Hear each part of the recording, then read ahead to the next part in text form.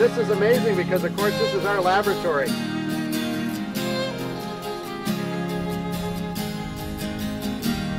This year I'll be the head of the EcoLease organization, which is the secret agency where we take these grade 5s to train. They go in, bust into the classroom, and they transform the room into a spaceship. We have now environmental youth sustainability leadership teams in 9 high schools in this province that's won a provincial award. The Environmental and Sustainability Studies program is really core to helping Acadia realize that ideal of becoming a living model of sustainability.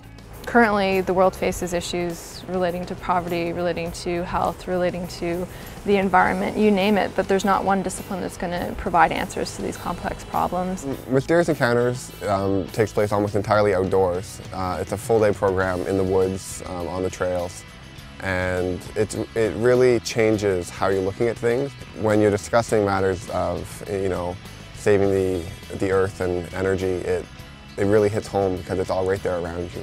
Mineshaft is a program for high school students where a team of high school students teach other students in that school about sustainability. They learn about our ship and the trouble that it's in, and then there's a bunch of skits that demonstrate ways that young people can make a difference. If you think about it, 20 years from now, in order for us to live on a healthy planet, our lives are going to look entirely different than they do right now. We're going to get around differently, we're going to live differently.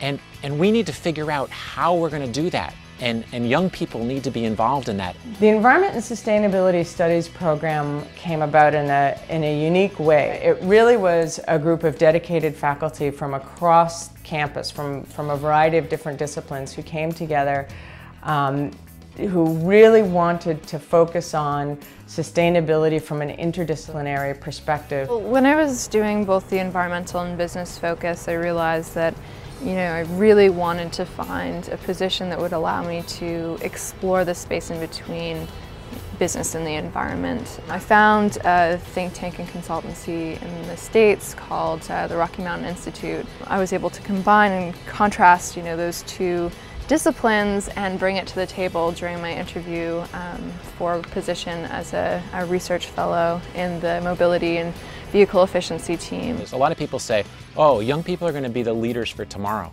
I don't think so. I think that young people are the leaders now, and this is the opportunity for this program for them to get involved in leading and changing things now. We've got a variety of great projects that the students get engaged in. The Eco Olympics, that's the competition between dorms.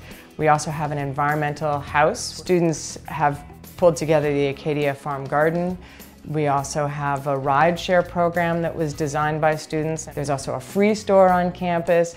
Really, it's limitless what students can engage in. We did conferences for high schoolers, we did climate change coffee houses, we planned the Dump and Run, which is a huge yard sale to divert stuff from going to the landfill.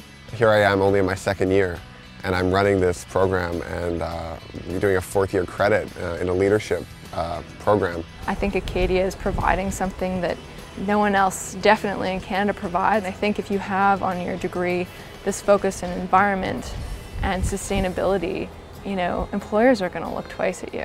I know that through my experience as a young person, getting involved in lots of things was really empowering for me, and having the chance to take real action felt really good, and I felt like I was making a difference.